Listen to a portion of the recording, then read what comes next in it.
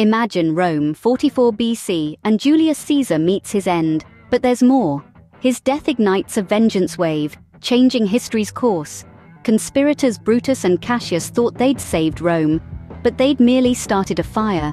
Caesar's ally, Mark Antony, and adopted son Octavian unite in pursuit of revenge. They track down the conspirators relentlessly.